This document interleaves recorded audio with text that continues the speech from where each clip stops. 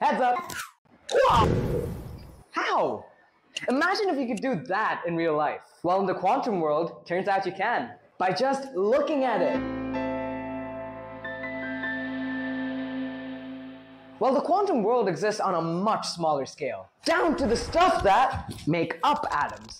And it's weird. For starters, these subatomic particles can shapeshift. Yeah, you heard me.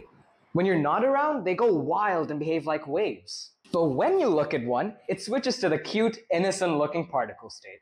But they can only exist in one state or the other, but nothing in between. Confused? I got you. Imagine if this light switch was a subatomic particle. You turn me on like a light switch. Either be on or off. Even if I were to push the light to somewhere in between both the ends, the switch would still pick either on or off, not somewhere in between. Now, what if you were to repeat this, but I cover the switch? Could you still tell if it's on or off? Well, no, you can't, because you can't see what's behind it.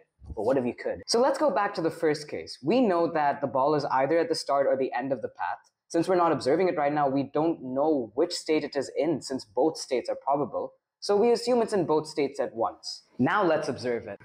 It's forced to pick one state, and the wave function would collapse at that. But if we were to continue observing it, it would still be in that same state till we stop, effectively freezing it in midair. This is the quantum Zeno effect. You're like Darth Vader now. You can control quantum stuff through your observation. But unless you're Steven Spielberg filming the next big sci-fi movie, how does it help you? Your proteins! Proteins fold into shapes, but it needs to be in the right shape to carry out a desired function. If scientists can frequently check or monitor the protein state, they can use the quantum Zeno effect to prevent the protein from getting stuck in the wrong shape.